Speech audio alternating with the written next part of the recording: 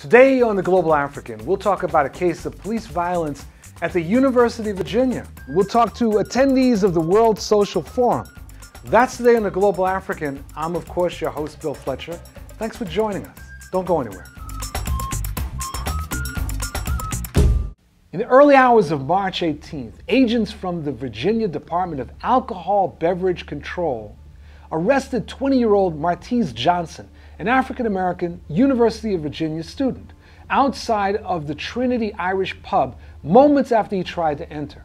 The agents claimed their reason for arresting Johnson was due to public intoxication and cursing.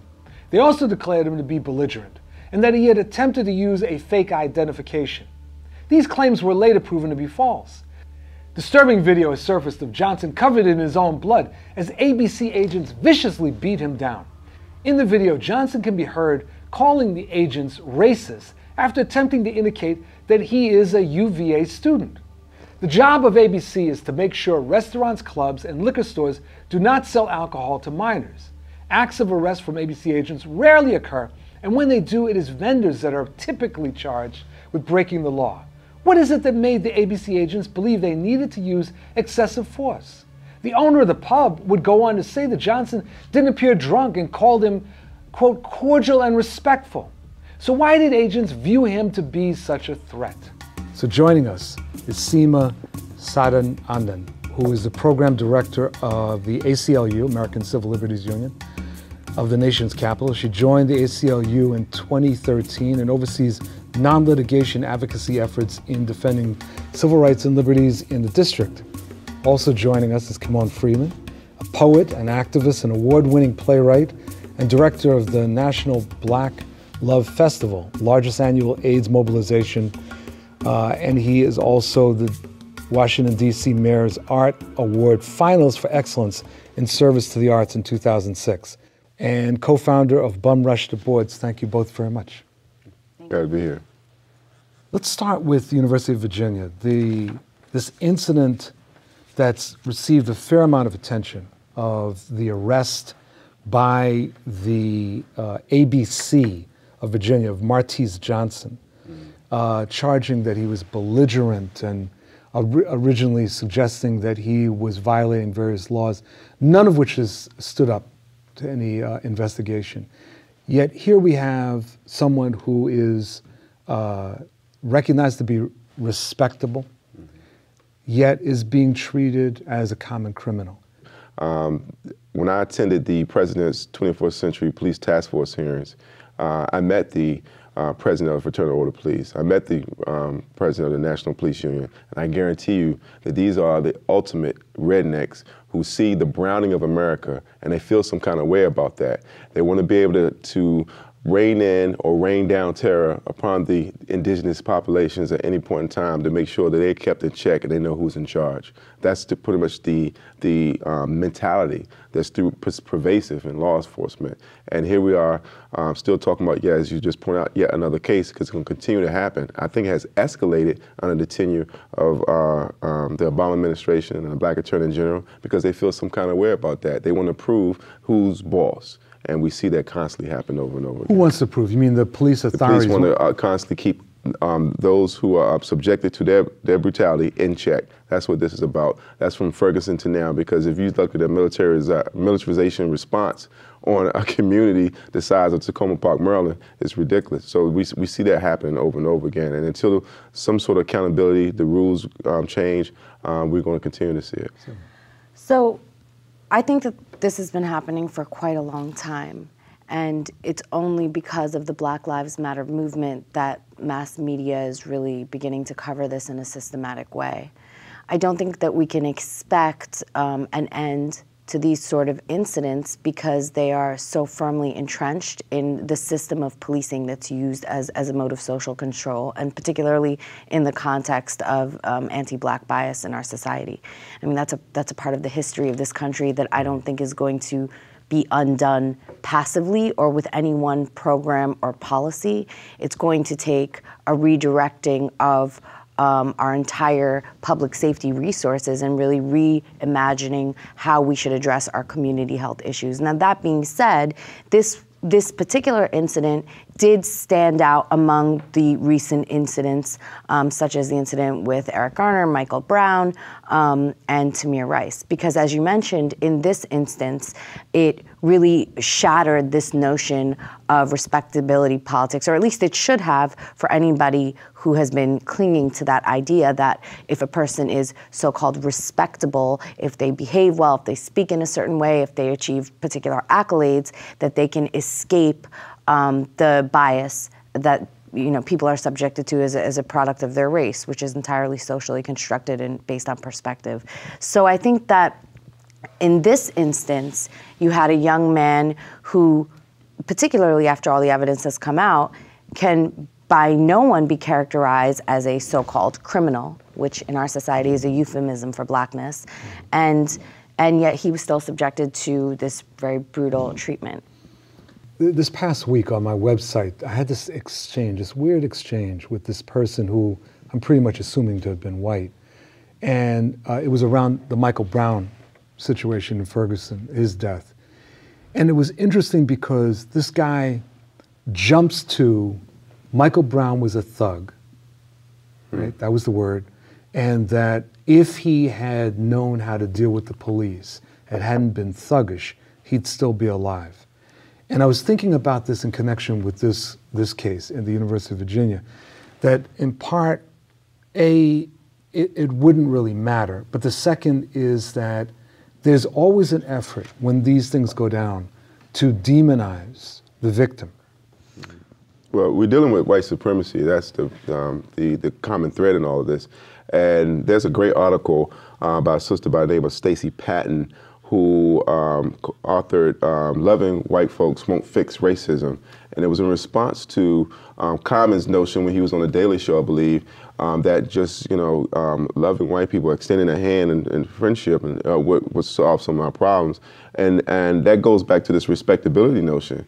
Martin Luther King wore suits, spoke the Queen's English, was highly educated, was obviously the most respectable man you probably could imagine in terms of a role model, and that did not spare him from the wrath of white supremacy. So the notion of that, well, if he was just more well-behaved, more well-dressed, that if he was better educated, basically if you was the most docile, Uncle Tom, submissive, yes-sir, boss-sir, that would save you in dealing with the police. Always reminds me of the opening scene of a soldier's play, when the sergeant who gets killed is drunk, and he is talking about how the game is rigged, and that essentially no matter what you do, the game is rigged.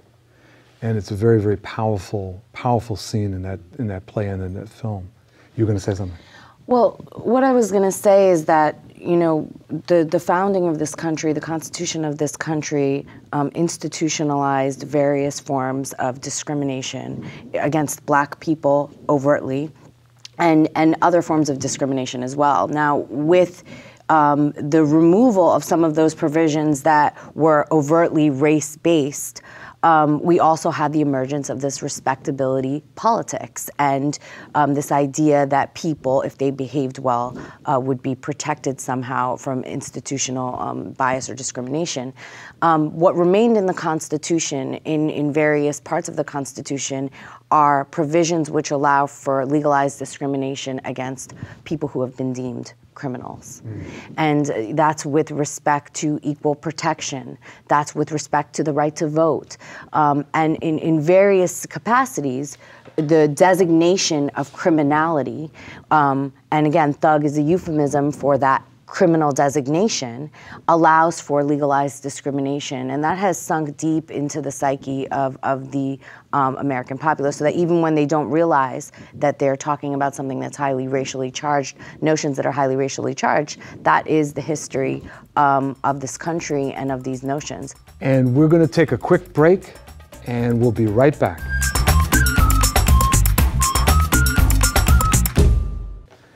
And we're back to our panel with Seema Sadanandan and Kimon Freeman.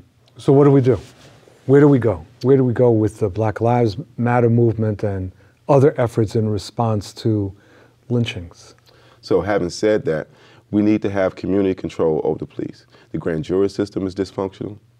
We need to make sure that a significant number of police officers that work in our community actually live in our community. They always want to throw that out with the baby with the bathwater in that issue, but it should reflect congressional districts. It should reflect the mayor having to have residency in where the city they represent, and the council members have to have residency in the area that they represent. Why not the police? Mm-hmm. We need to have a legitimate citizen review board with the power to fire and indict officers. We need to make sure that, given the fact that millions of dollars are paid out every year in every city for misconduct cases, in every city in this country for police misconduct cases, millions of dollars are paid out, but that money does not affect the police department's budget, nor that the offending police officer's salary. Changing that alone would change the behavior of road cops and put a leash on this problem.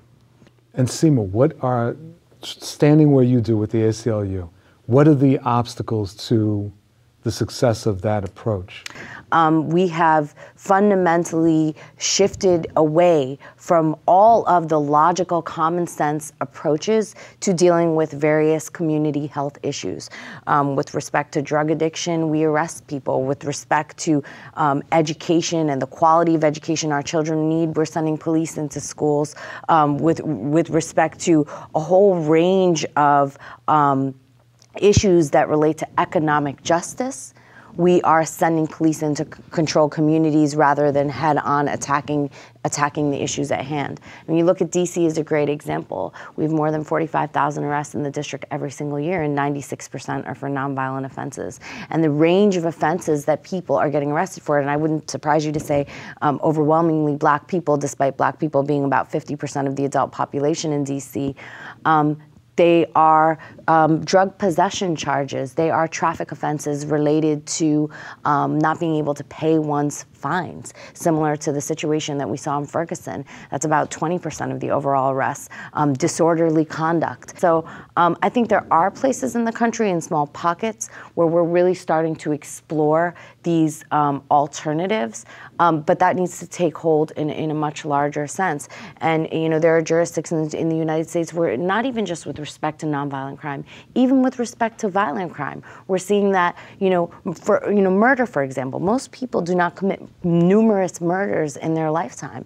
And there are ways in which people can be rehabilitated and returned to our society.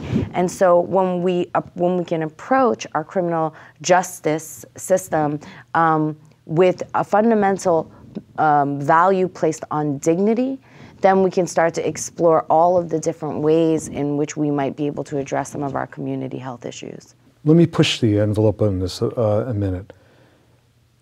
Within the black community, there is a lot of fear of crime.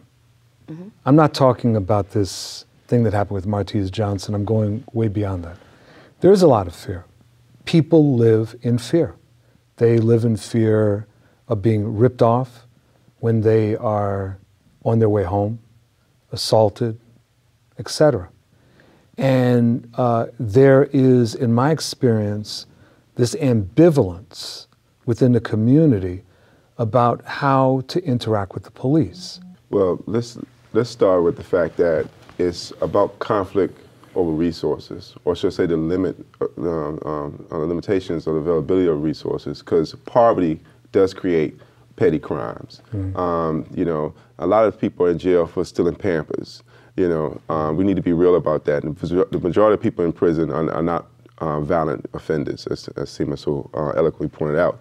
So when we say crime, we have to look at the fact that we're really talking about violent crime in terms of hurting people. Correct. All right, and there needs to be a difference made in between the two.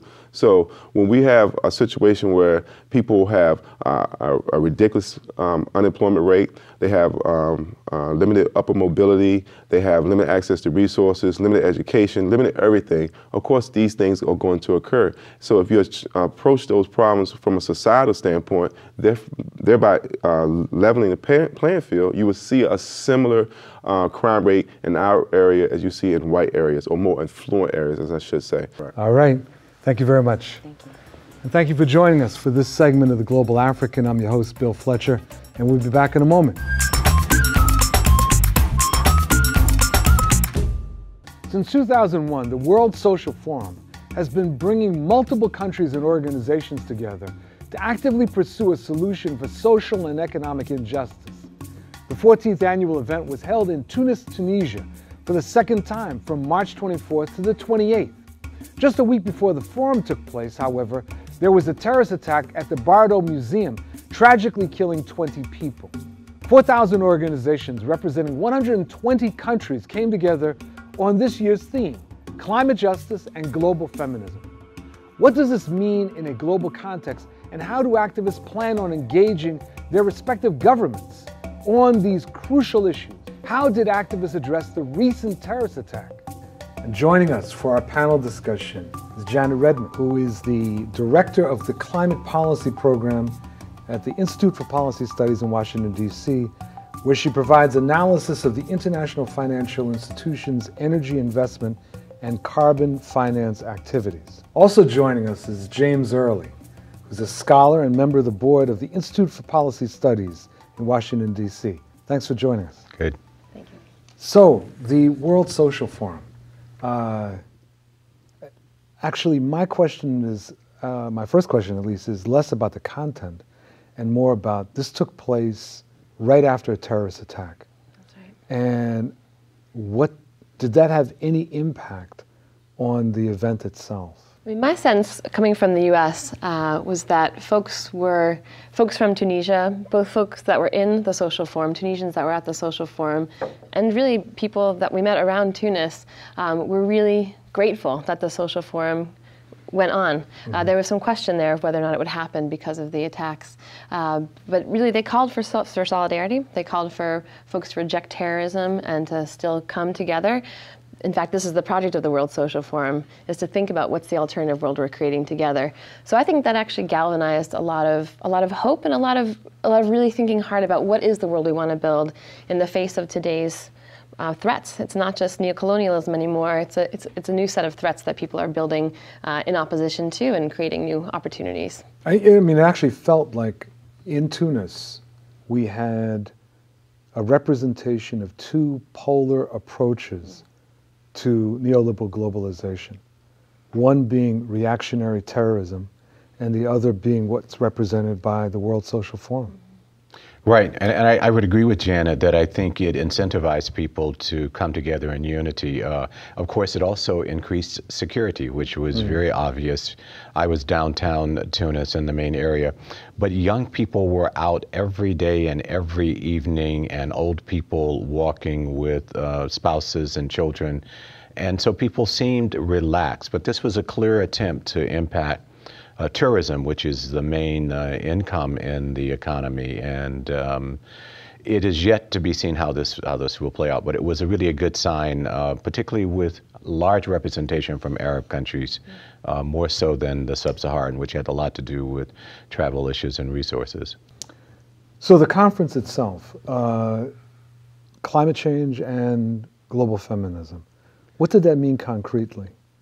Well, overall, prosperity and equity was the sort of bigger framework, but huge numbers of women's organizations really foregrounding the agency of women, not only for themselves, but within society. And this was a global network. I was invited by the Brazilian Committee of the World Social Forum, Nilsa Irassi from Geledes, which is a Yoruba term for strong black religious women. The largest black women's organization in Brazil is on the International Committee, along with some other feminist representatives, gay, lesbian, transgendered representation heavy. So this was a big move on the part of foregrounding women, I think, both as a central agent within progressive change. Yeah, I think that's right, and I think the real explosion of workshops and conversations happening around climate, around the environment, really matches up with that. So, as those of us who look at climate and environment a lot deeply understand, women are the most impacted by the negative environmental impacts of climate change, and so it really makes a close link around who are bringing the solutions to climate change to the table. Oftentimes it's women in grassroots local solutions. So a lot of the conversation at the Social Forum, there were I think 85 different workshops on climate, land, water, the role of campesinos, peasant farmers. really focused on how women are at the center of making solutions. I think what was really interesting for me in that space was looking at the energy discussion. In Tunisia right now, there's some interesting laws on the books around putting a cap on corporate power, which is another conversation that was happening in the social forum space, is how do we rein in corporate power and lift up democracy, and what does democracy even mean?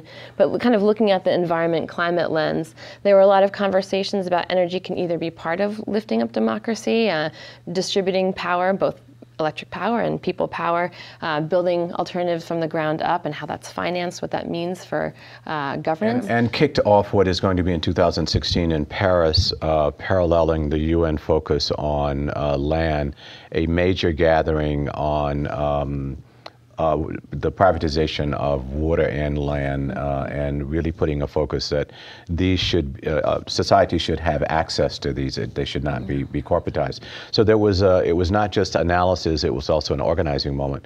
The other issue of race, the transversal issue of race, was also quite prominent, quite distinctive in the other two social forums I've been in. A large delegation again from Brazil, the Afro-Brazilian delegation catalyzed that. My invitation, for example, was one reflection of internationalization of the question. And in the final accords of the International Committee, reparations is noted against colonialism. So the issue of reparations, not only with regard to Afro-descendants, but colonized people, indigenous people. And you tie those two factors of women and race as central agents. But there were outstanding questions as to, what extent does the forum actually measure up against real politics? So heretofore the forum has been parallel to Davos, where you've got the giants of neoliberalism meeting, put forth their plan on a quasi-public, highly secured platform. And the World Social Forum has paralleled that. It's out of sync now. So there are debates. I wanted to return for a second to this issue of climate change and the environmental crisis. Were there strategies that were being advanced? Were people projecting alternatives, or was it more about exposing the reality of it? I think actually we've kind of turned the corner on the idea of exposing the reality. What I saw there was that a lot of people, there's a lot of cohesion around identifying what the problems are, identifying what the threats are, that it's about overuse of resources, that it's about corporate capture of resources. It's about corporate capture of the state. And so we're not able to govern ourselves in a way that matches our need with the resources we have. So there was certainly a lot of conversation about resistance, resistance to corporate capture, resistance to the fossil fuel industry, resistance to land takeover. And I think that's been a thread in social forums and in grassroots movements across the world in the conversation about climate. And there's a call. This is, I think, one of the, it's a struggle within the social forum. The answer to this, of course, is systems change, which is great, wonderful, revolution, but then what does that actually mean? What does that mean on Tuesday when you go home? What I think, though, is missing, and this is not an arena that I follow as closely as I should, is a real politic, a more pragmatic approach. So we have Venezuela with the world's largest oil resource. We got Brazil with the third largest oil resource. Yeah. The surplus on this has really reduced poverty throughout Latin America. It has funded the social programs, the Bolivarian Revolution. I don't know, and please, you might help us here, whether there is a strategic, consistent conversation going on between civil society and ideal system changes and the pragmatics of having to still rely on oil to a certain degree, saying, well, let's put large reserves into solar panels and alternative energy, even as we recognize the pragmatics of having to deal with this. And the same thing is true in Kentucky in the United States, or Western Germany. What built our countries? What made us who we are? There's a huge cultural project that has to happen. That's happening, I think, a lot in young people, because I think the young people all over the world are really concerned about what we're going to inherit if we don't solve climate change, and what that means for our future, what that means for our present, actually. And so I think that cultural project was a lot of what was getting talked about there. Janet Redmond, James Early, thank you both very much. Thank you. Thank you for joining us for this episode of The Global African. I'm your host, Bill Fletcher, and we'll look for you next time. Thanks for joining us.